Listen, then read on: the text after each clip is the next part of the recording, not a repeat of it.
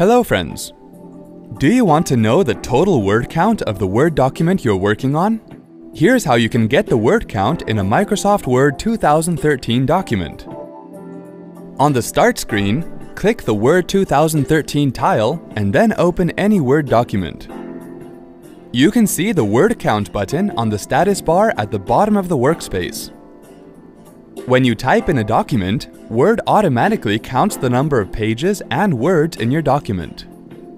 You can count the number of words in a selection or selections rather than all of the words in a document. When you click on the Word Count button, you can see the stats for pages, words, characters, no spaces, characters with spaces, paragraphs, lines. Click Close to close the word count window. Wasn't that helpful? Thanks for watching.